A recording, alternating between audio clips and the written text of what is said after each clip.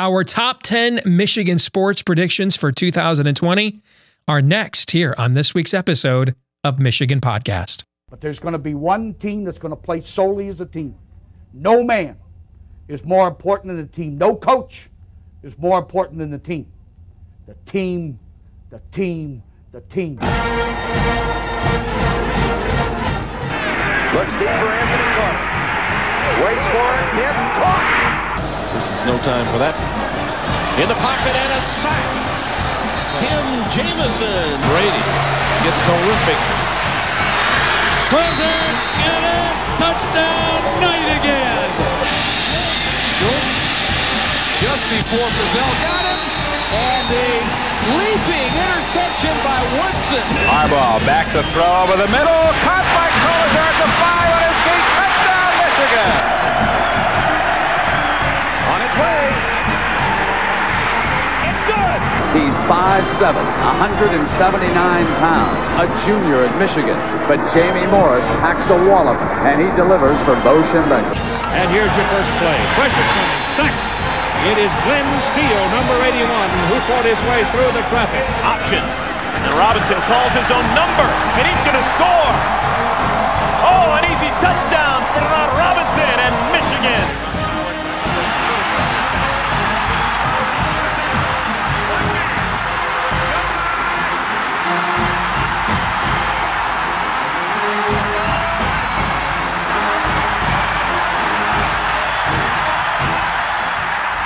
Win it.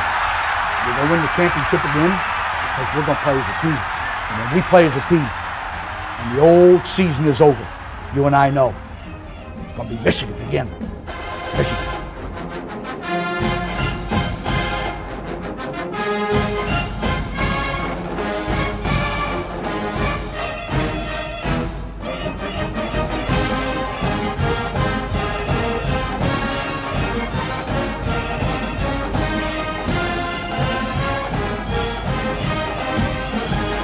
Go Blue, and welcome to this week's episode of Michigan Podcast. I'm Steve Deace. We'll have Brandon Brown and Michael Spath back with us for the full roster of the Michigan Podcast Roundtable, the Wolverine Digest Roundtable, coming up a little bit later on. And that's when we'll look at my top 10 Michigan sports predictions for 2020. And we'll let Michael and Brandon decide which of these could come true and which of these do I need to be drug tested for even considering.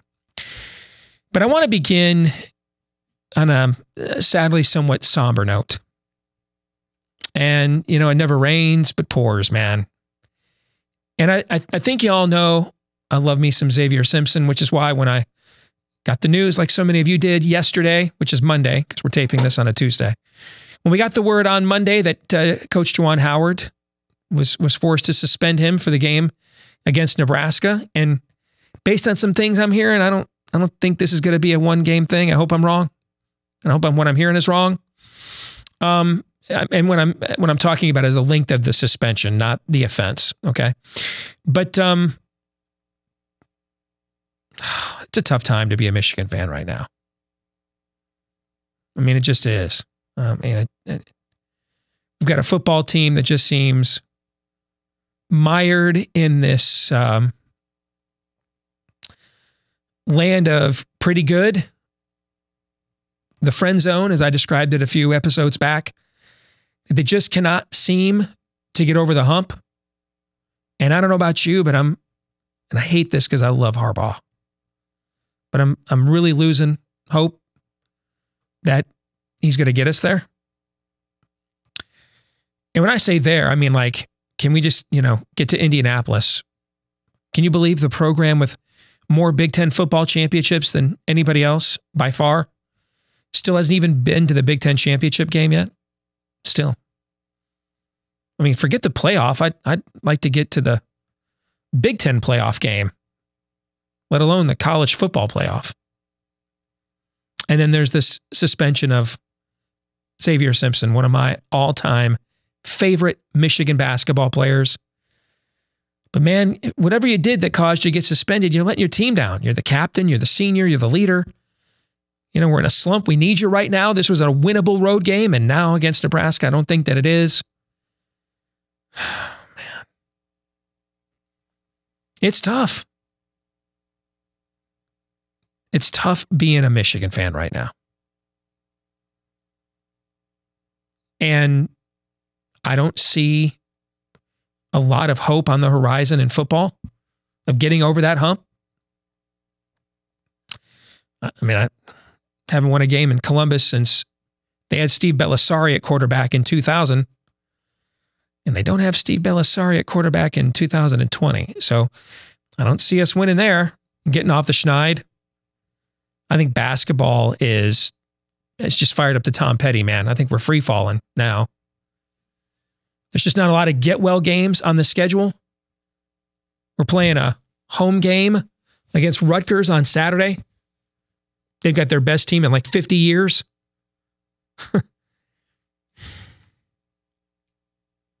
It's tough, especially if you're like me. I mean, this is your escape, particularly in the wintertime. The desolation of the Midwest. And now a basketball season that seems so promising kind of now seems like it might be over. I mean, let's face it, we're just kind of hoping now that Juwan Howard holds on to that recruiting class. Because you know, all those veteran coaches that he beat out for those elite prospects, you know they're calling him right now. Told you so, rookie coach, in over his head. I mean, he has nothing to do with Isaiah Livers getting hurt. Or whatever the traffic incident is that Brendan Quinn at The Athletic is reporting, that's what it was. He's got nothing to do with that situation with Xavier Simpson either. And then we've got, another 8.5 months of Michigan football and Jim Harbaugh trolling to look forward to from the college football media. And so much of it we actually deserve that it's not even worth pushing back against the fake news part of it anymore. What's the point? We're going to prove most of it right by the end of the season anyway. I don't know. Maybe I'm just whining. Or maybe I've got reason to whine.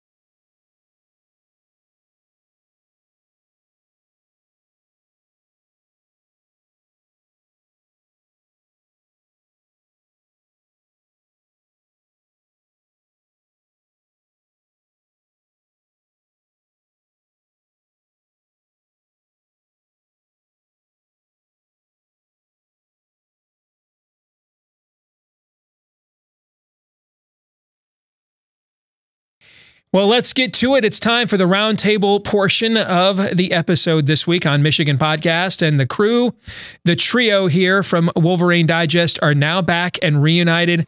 Michael Spath from WTKA, as well as his co-host Brandon Brown, here with me this week on Michigan Podcast. It's good to have you both back with us. And Brandon, as we gave to Mr. Spath a few weeks ago, congratulations to you as a new father. We're very excited for you and your family. So I'm sure it's an exciting time around the Brown household at the moment. It absolutely is. I had my little guy sleeping on my chest when the phone call came through, so Mom had to grab him up and put him in his little lounger, and now here we are. Let's get this podcast rolling, man. Here we go. I got to tell you, I got so dang good at NCAA football. When our oldest Anna was a baby, she would just sleep on my chest all day and all night. And I'd tell Amy, I can't move. I got to keep playing. I don't want to wake up the baby. It was a great excuse. It was a great excuse.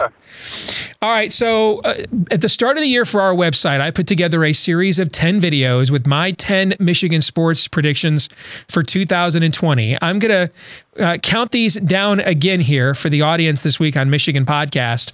I'm going to go back and forth and give each of you guys an opportunity every other one of these to tell me if you think it's possible, no way, or you need to be drug tested. That's insane. That's just nuts. All right. Are you guys ready to go?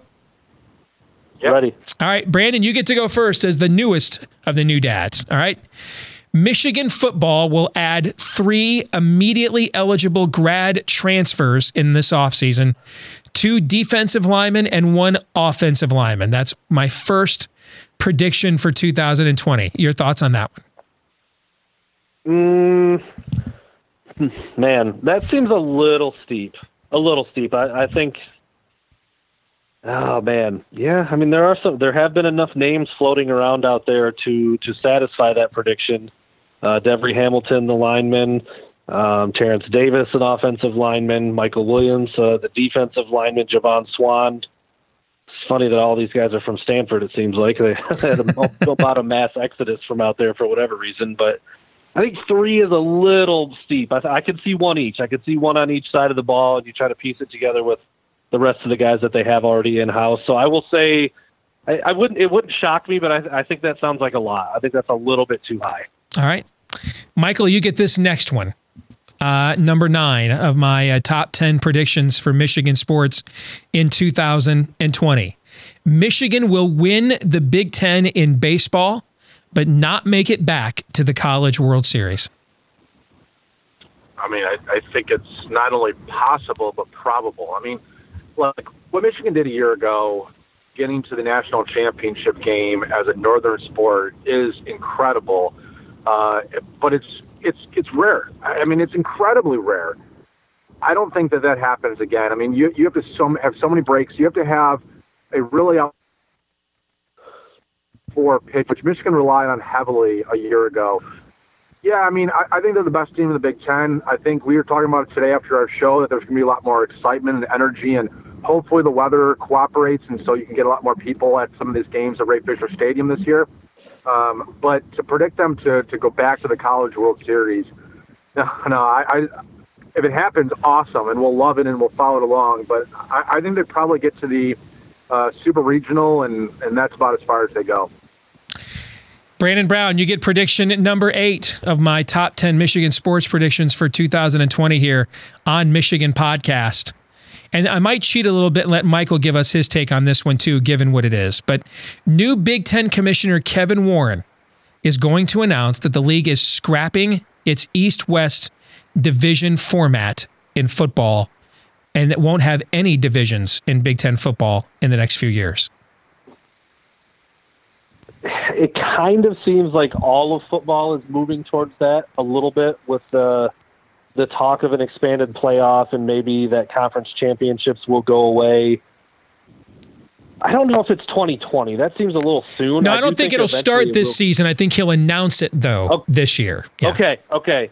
I think that's possible. I do. I think that's possible. I mean, I don't know much about, the new commissioner, his personality. Like, is he a cowboy? Does he want to come in and make a statement or ruffle some feathers and say announce himself as being here, taking over for Jim Delaney, who did it for so long. But I think college football in general is moving towards that. So it wouldn't surprise me if it's this year, but I do think eventually that will be what happens, and you can have a lot more freedom in scheduling, and the games do probably tend to mean a little bit more. You won't get these weird rematches at the end of the season. And then, it'll lend itself a little bit more to the expanded playoff that I think is also inevitable. Michael, you have any thoughts on that prediction? You know what? I certainly think that the fans would like to see this, and I know that it works for the Big 12. And there's been some clamoring, and there will be some clamoring every single year. But I tell you what, I don't know in the Big 10 who really wants this. Does Michigan and Ohio State want this? Do they want to play the final game of the regular season and then turn around and play each other again if it works out that way?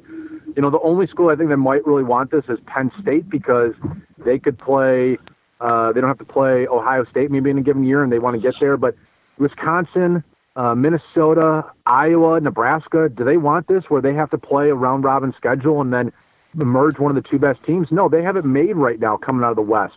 I mean, if you're P.J. Fleck, if you're Paul Chryst, if you're Kirk Ferentz, you're going to vote this down immediately. You're going to tell them, absolutely not. We want to keep it the way it is because we don't have the financial resources. We don't have the recruiting opportunities to compete with an Ohio State, with a Michigan State, Penn State on a regular basis. So I don't think there's as much desire within each of the programs for this to happen as it is from the fans and from the media. That's interesting analysis, Michael. Let's go back to you with prediction number 7. And I laid out the 3 reasons why I believe this on last week's show. But I'm going to predict that Joe Milton will be Michigan's starting quarterback against Washington in the season opener on September 5th. And I know you've got an article up on our site from a couple of days ago with some quarterback chatter, and I read that, and it's essentially sources telling you, well, Dylan McCaffrey's got the most experience, that's why they think he's going to start. I think that's way overhyped. All that experience advantage was all in an old offense. They've both been in Josh Gaddis's offense an equal amount of time. In fact, Milton's probably got better reps because of how much that McCaffrey was injured last year. And I also think Jim has shown the last few years that he's fine being a contrarian. He was never going to fire Tim Drevno until he did. He was never going to give up control of the offense until he did, right? We have seen him willing to buck his own paradigm. So I say this, by the way, as a Dylan McCaffrey fan. I'm just concerned about a guy that has had 2 serious injuries and only 36 career passing attempts. But what do you think? I think experience weighs out. I mean, if you look at the quarterback position underneath Harbaugh, the first year Rudock, he's a 5th-year senior, a grad transfer. They want the most experienced guy. The following year, between John O'Corn, Wilton Spate, and Brandon Peters, he went with what he had seen with his own eyes, and that was Wilton Spate in a couple of backup moments in 2015. And then in 2017, all 3 of those guys were jockeying again, and it was Wilton Spate. And in 2018, you had a grad transfer or a transfer in Shea Patterson, and you went with the known quantity. I think he likes to go with the known quantity. And I will say this, if Harbaugh picks the quarterback, I think it's McCaffrey. If Josh Gaddis picks the quarterback as the offensive coordinator, I think there's a really good chance that it could be Milton, because he's talked about, age and experience don't matter. It's about innovation. It's about what you can do. But I ultimately think that Jim Harbaugh will decide who his starting quarterback is, and that's why I think it'll be Dylan McCaffrey. All right, we go back to you here, Brandon. This is my number 6 prediction for Michigan sports in 2020. This seems like a pipe dream right now. Didn't so much when I taped this on December 23rd of last year. Michigan basketball will finish 4th in the Big Ten in Juwan Howard's first season, but then win the Big Ten tournament for the 3rd time in 4 years. This seems like I put down the crack pipe at this particular moment, but I would say this, the top 4 in the Big Ten thing's not going to happen. I'll say this, though. When Michigan lost to Northwestern in early February 2 years ago, and then didn't lose a game again until Villanova on the final Monday night of the season. I mean, we have seen in college basketball teams that even a month or two or even a week or 2 left in the season, you're like, I think those guys are dead as a doornail. Think of the year UConn had to win the Big East to get in and then won 6 in a row to win the NCAA. So that part's not crazy, but I don't think there's any chance. I mean, if Isaiah Livers and Xavier Simpson returned miraculously for Saturday against Rutgers, I still don't think there's a chance that they could finish in the top 4 in the Big Ten. So there I am preemptively undermining my own prediction. Now it's your turn.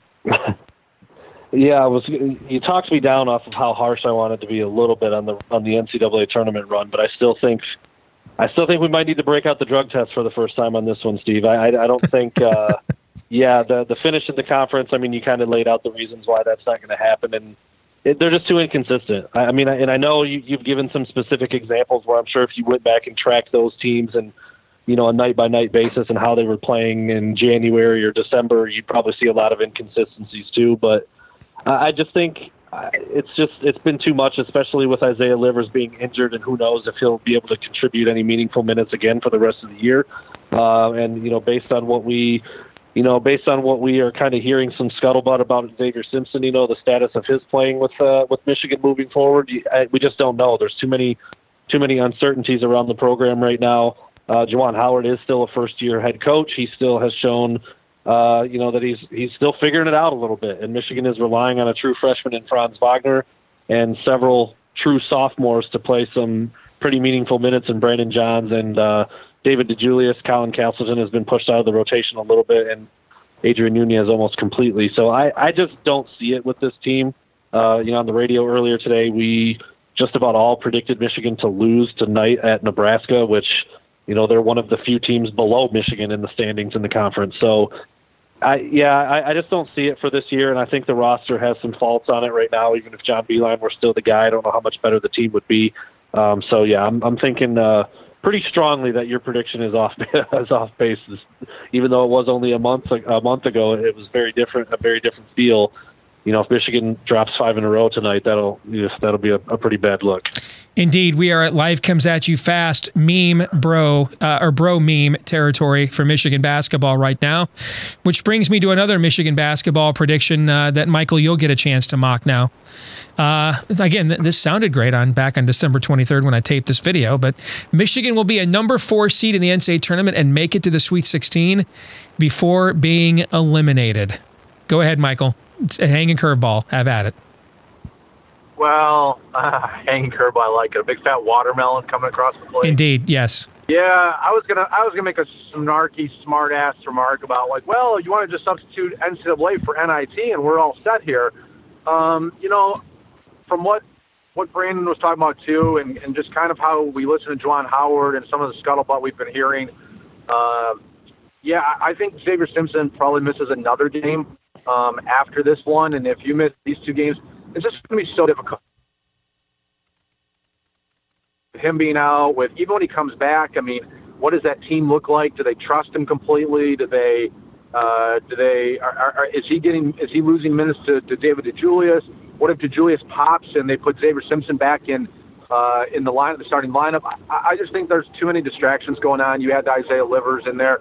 Their only hope, really, I think, of getting the NCAA tournament is Isaiah Livers coming back in mid-February, Michigan kind of going on like a 4-game run at the end of the season and then winning a couple of games in the Big Ten tournament. Because I just think this thing's going to spiral a little bit longer than just the 4-game losing streak. They might win tonight, but I don't know if they win, more than the Northwestern game after that in this little 8-game stretch that they've had. So I don't see them being, they're certainly not a 4 seed.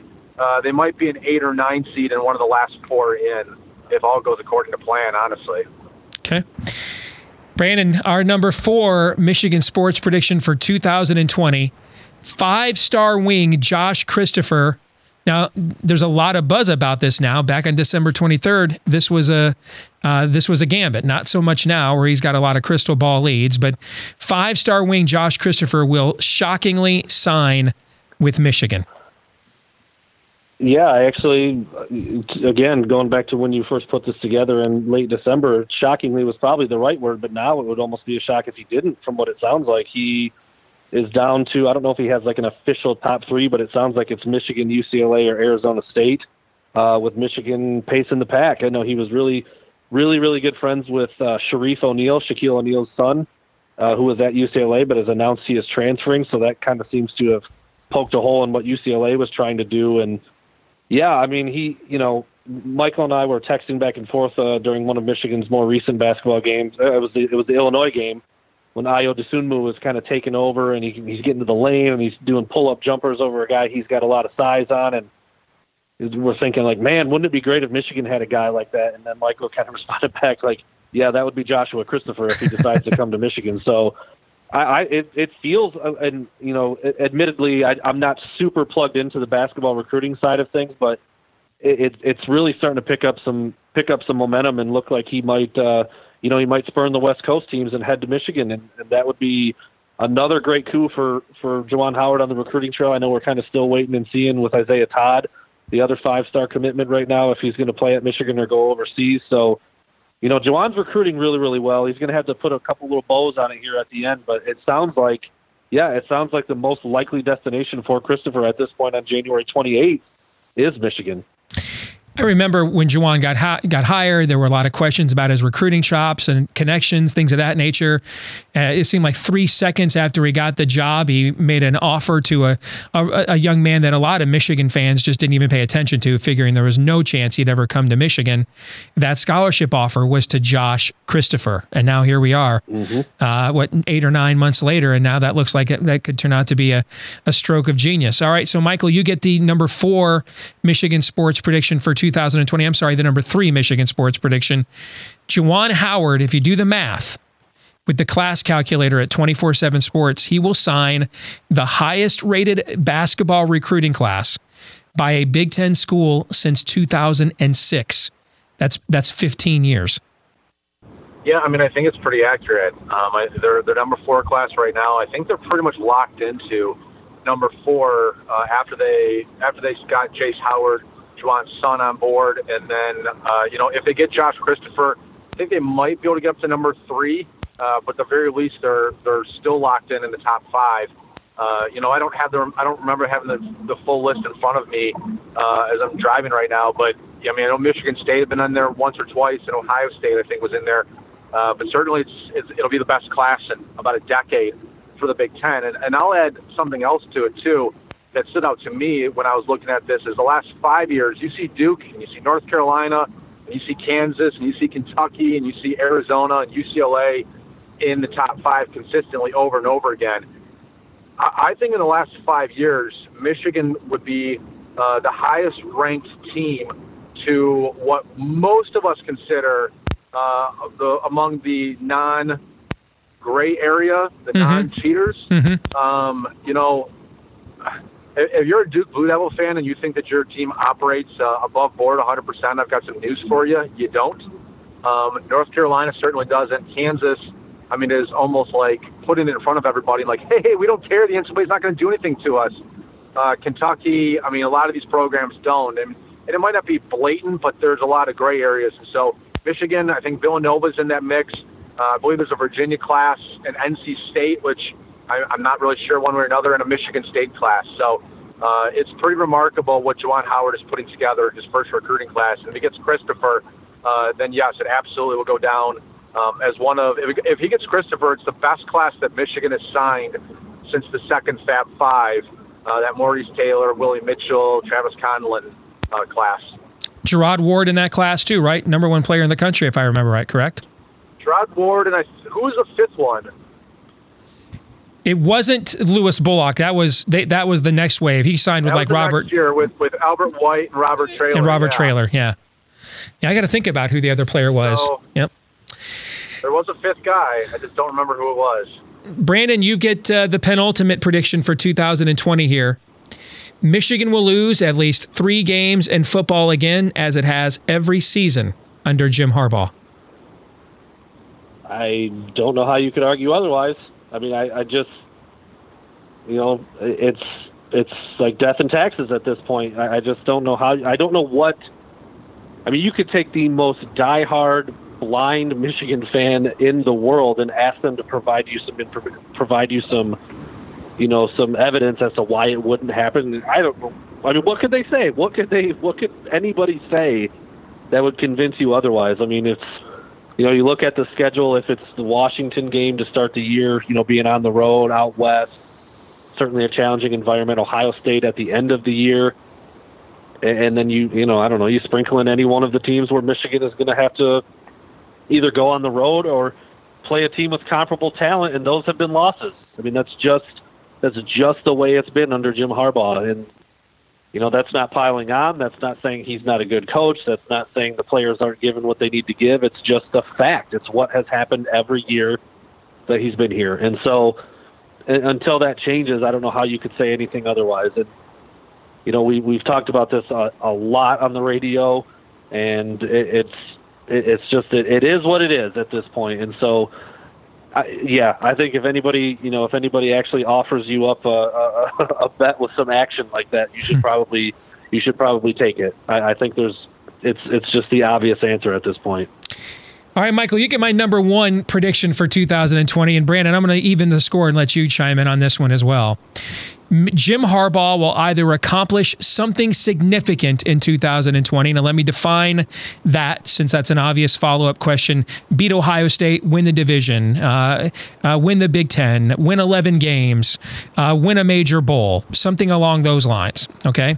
Jim Harbaugh will either accomplish something significant in 2020, or 2020 will be his final season on the sideline as Michigan's head coach. Now, I could foresee a caveat to this.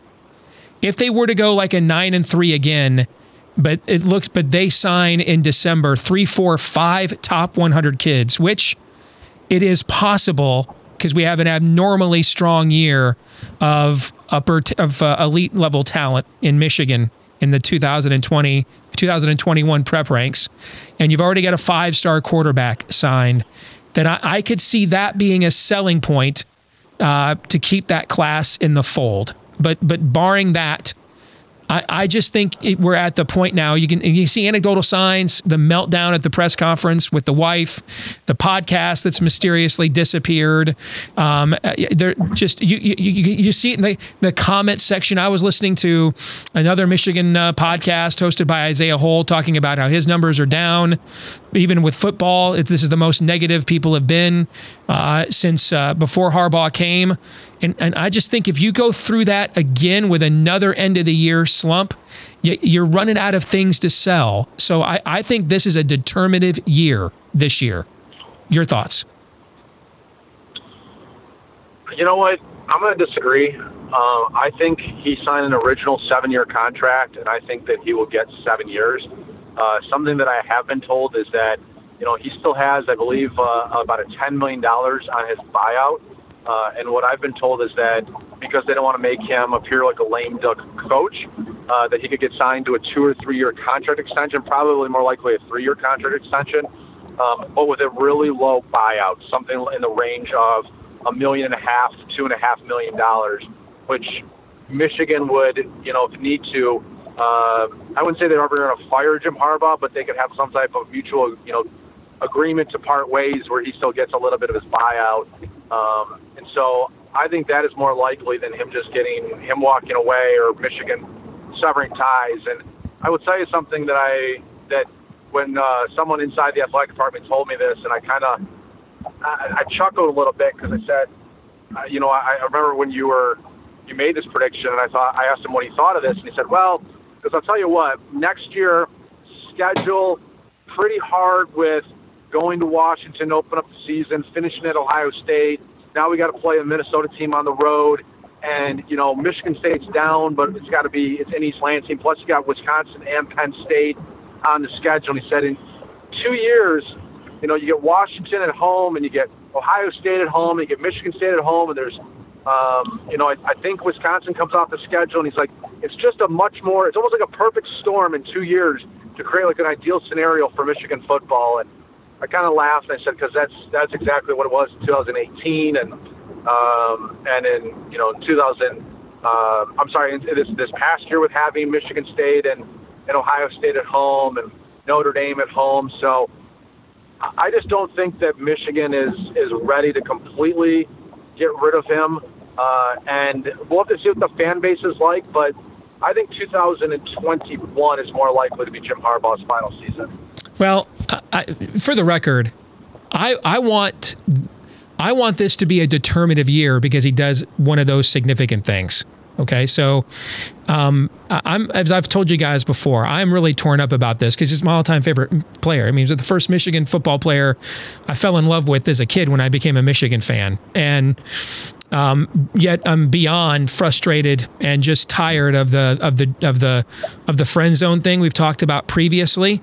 So, and I can just tell you, having covered a lot of coaching searches in my career, they're always a crapshoot, always. Okay, I mean, unless you're willing to, take the full collateral damage of hiring someone like an Urban Meyer, they're always a crapshoot. But I also understand human nature, and you just talk to your own audience. You know what the next 8 months of phone calls on your show right there in the heart of Ann Arbor are. Add another loss to Ohio State and everything else, and I don't see how they recalibrate that if he can't get it done. But I would like to see him get it done. That's my first, second, third, and fourth choice if it was up to me. But it's not up to me as a fan and as an analyst. I'm kind of running out of hope that he can get it done. But Brandon, I want to even the score and give you a chance to chime in on this prediction. Go ahead. Yeah, I mean, was it 3 things you said? Win 11 games, win the Big Ten, beat Ohio State. Win a major bowl. Like if they went 10-2 and won the Rose Bowl, we'd be okay with that. Yeah, right? Something like that. Yeah. I don't see 11 wins. I mean, going back to the previous question you asked me, I said, yeah, I would bet on them losing at least 3 because that's what's happened every single year. So I don't, if you do the math, there's no way you can get 11 wins and also lose 3 games. So I would bet against winning 11 games. I would certainly bet against beating Ohio State. That just seems like an impossibility at this point based on how the last 2 years have looked. And so that obviously kind of eliminates the chance of winning a Big Ten title as well. Now maybe, I don't know if Michigan had, it wasn't close in this regard either, but if Michigan had beat Alabama this past year, would you call that a significant bowl win? Probably, but looked like they're not anywhere near doing that either. So I guess you could debate back and forth and argue a little bit about what a significant bowl win looks like which teams satisfy significant. But at that point, it's just semantics, really. It doesn't really count for anything. So I don't see any of those things happening. And the contract thing with Harbaugh, what Michael was just talking about, if Jim Harbaugh is going into year 6 and gets to the halfway point and starts coming down the home stretch of year 6 and doesn't have a new contract in place, that's some murky water that you don't often put a coach in, because then there's, recruits and parents are saying, well, you don't even have a new contract in place. What does that mean? You're recruiting my kid, but next year you're not even going to be there, or year 7 is your final year and they're not going to renew your contract. You're not coming back. So the idea of a 2 or 3 year extension with a much, much lower buyout seems to make a lot of sense. No, I don't think next year will be Jim Harbaugh's last year. I think he will get the full 7 with maybe some form of some reform in there with his contract that would give Michigan a little bit easier of an out. Because I agree with you, Steve. If you talk about another year of 2 to 3 to 4 losses, another loss to Ohio State, and another, just insignificant bowl loss, which is what they've been over the last 4 years, then I can't even imagine what it sounds like and feels like in Ann Arbor, because I know what it sounds and feels like already, and it sucks. So I just don't know how any of those things can be. I don't know how any Michigan fan or anybody who's looking at it realistically can say that any of those things would happen. Gentlemen, let's hope the good ones come true and the bad ones don't. It's always good to talk to you. Good to have both of you back again here with us on Michigan Podcast, and we'll talk to you next week. Thanks, Steve. Sounds good. Take care. Thanks, guys. Have a good one. All right. See ya.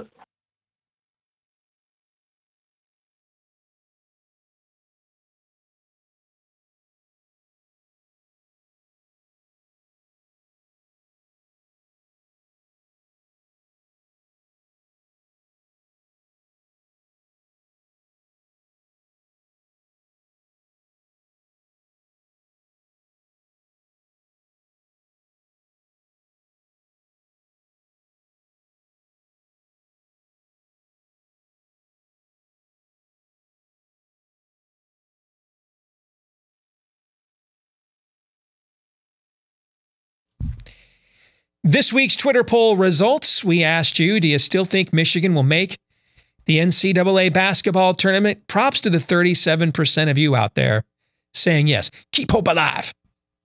Keeping the hope alive. But 63% of you are saying no, and I sadly think you have the right answer. Which brings us to this week's question of the week. From Malachi 13, Steve, what do you think of these new uniforms? I don't know that I like any of them.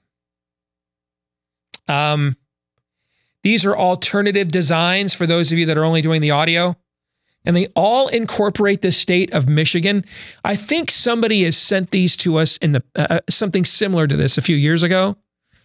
The gray, I'm out. I don't get the whole gray. If gray and silver is not one of your school colors, I think gray as an alternative third jersey is dumb. I hate when schools do that. Okay. The white is okay. The blue and the maize is okay, but I don't know. Having the state of Michigan in there on the uniform, it seems very Maryland. And when it comes to uniforms and football, I don't want to emulate anything Maryland does. So I'm going to pass. I'm also, though, in a pretty bad mood. So that could have something to do with it. Want to thank all of you for tuning in. Don't forget to check us out all week at WolverineDigest.com. Follow us on Twitter at Michigan Podcast. Hopefully, we'll have some good things to talk about next week. Like, subscribe, and review, whether it's YouTube or iTunes or Stitcher or Google Play. Please, the more of those that you do and the more of those we get, the more it helps to spread the word to other Michigan fans all over the interwebs. We'll be back at it again next week. Until then, go Blue.